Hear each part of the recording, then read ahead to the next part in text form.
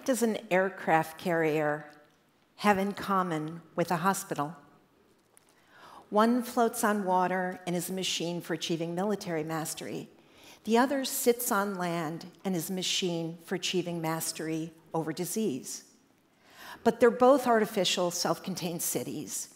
They're both very expensive to construct and operate.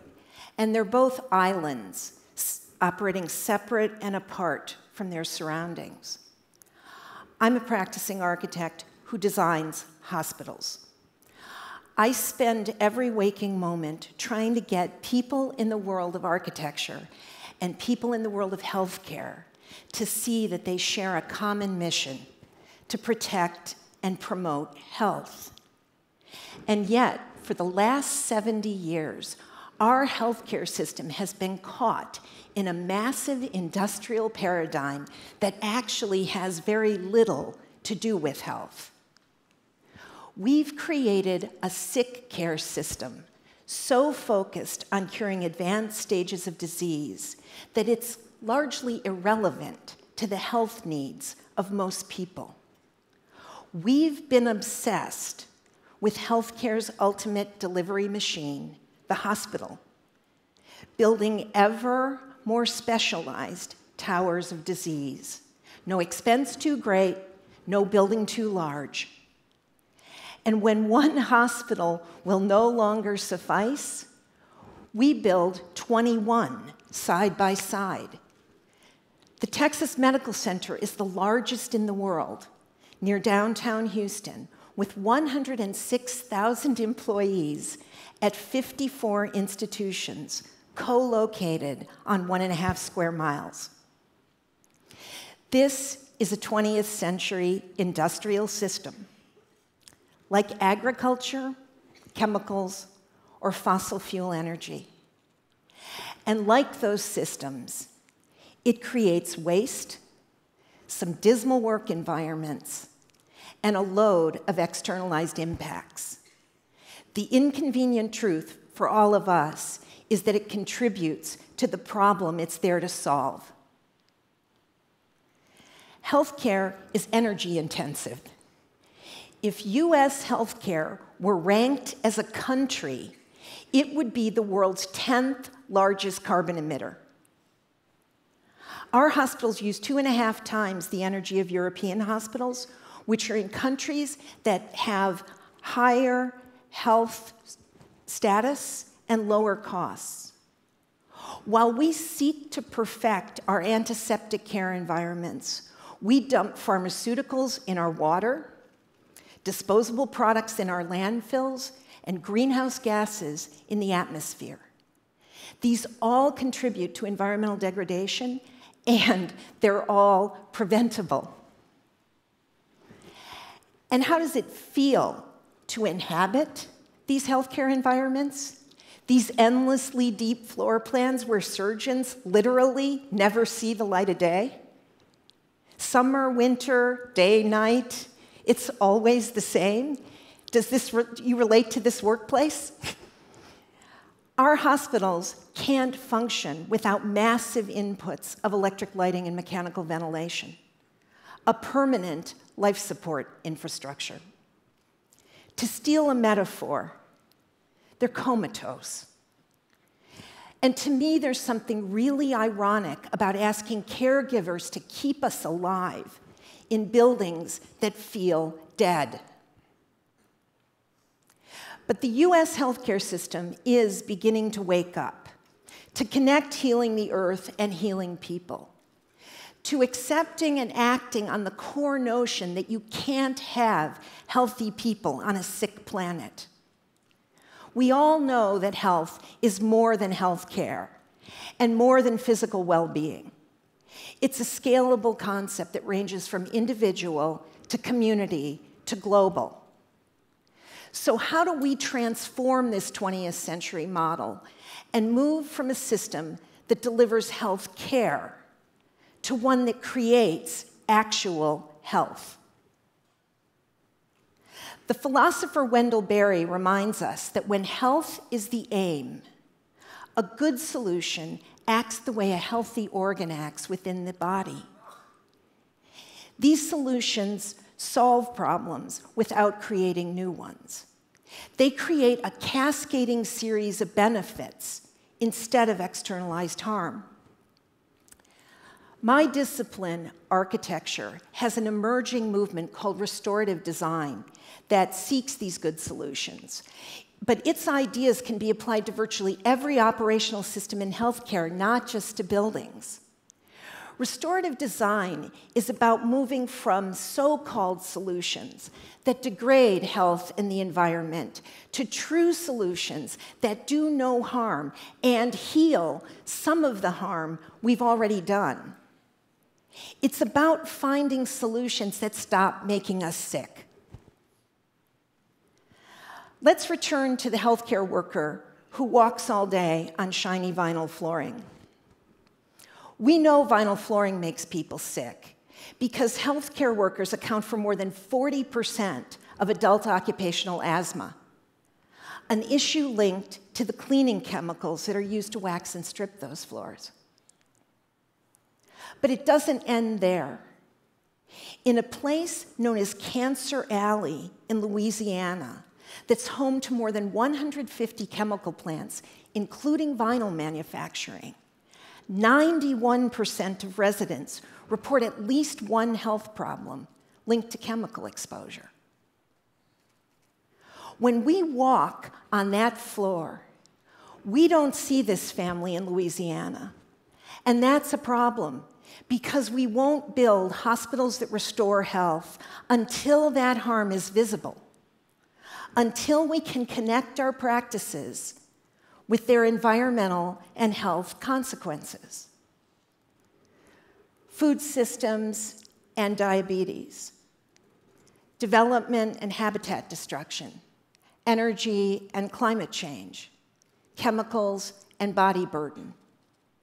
Right now, the environmental and health costs of our healthcare system are not transparent.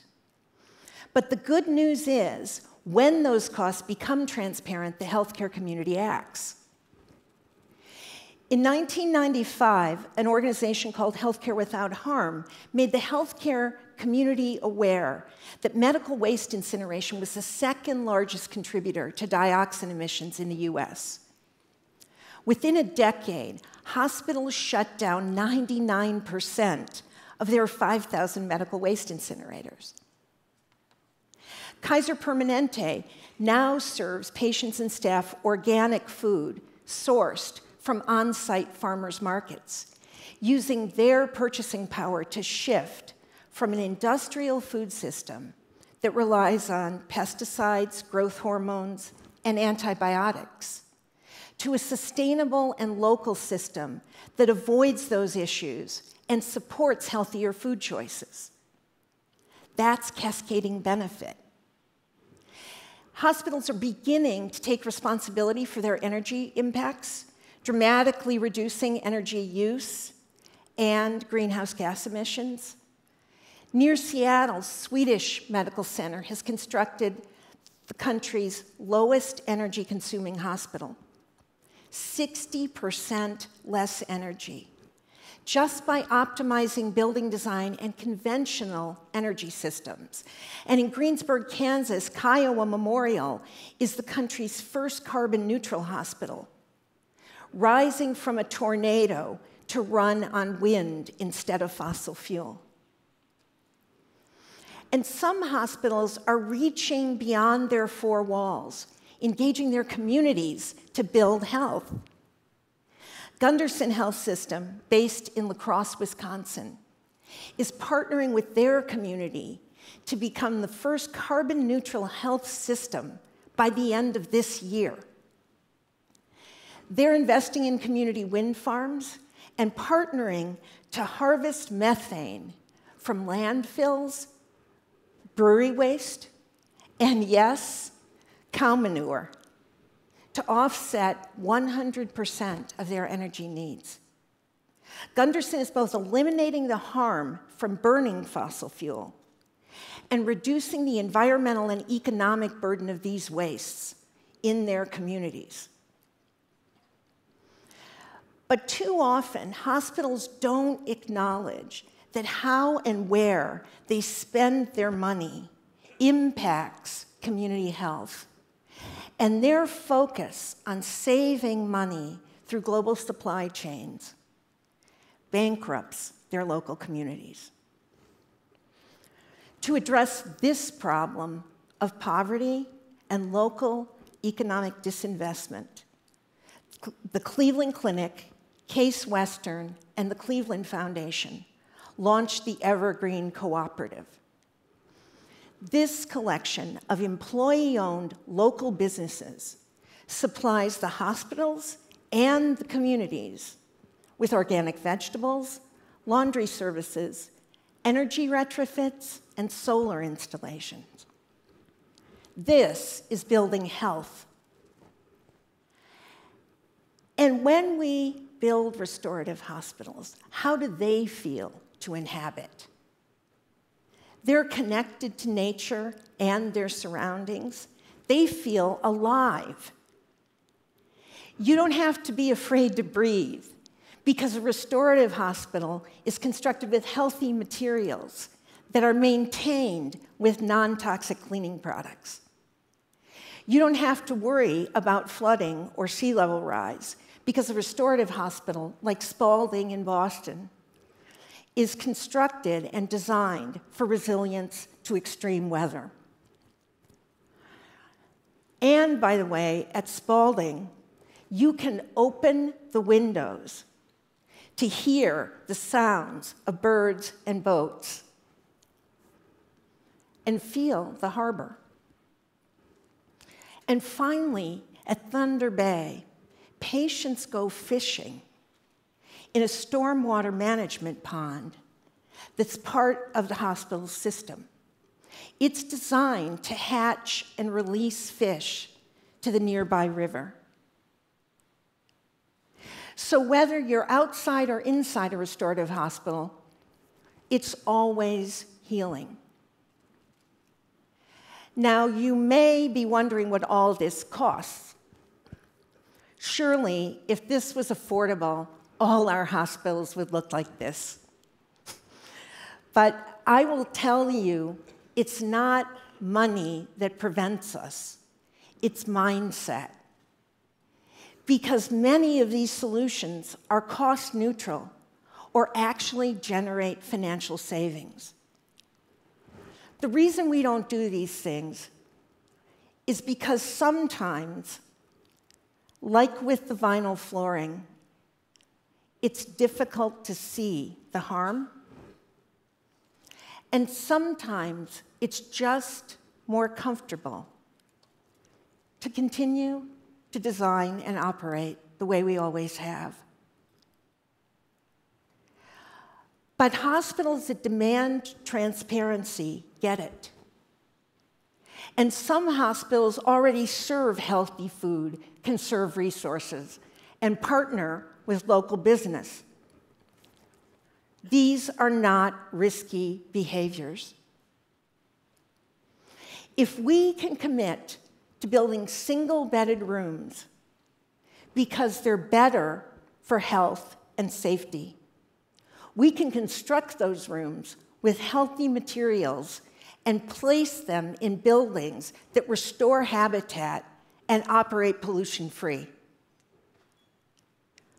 We can say no to antibiotics in the food, to vinyl in the buildings, to greenhouse gases, and to the hundreds of other negative health impacts we create every day. For us to survive, we know our industrial systems have to change, and so does healthcare. You are the trust holders of health in our society. When you say no to harm, we can finally leave all of those systems behind. When you say yes to health, everything can change. Thank you.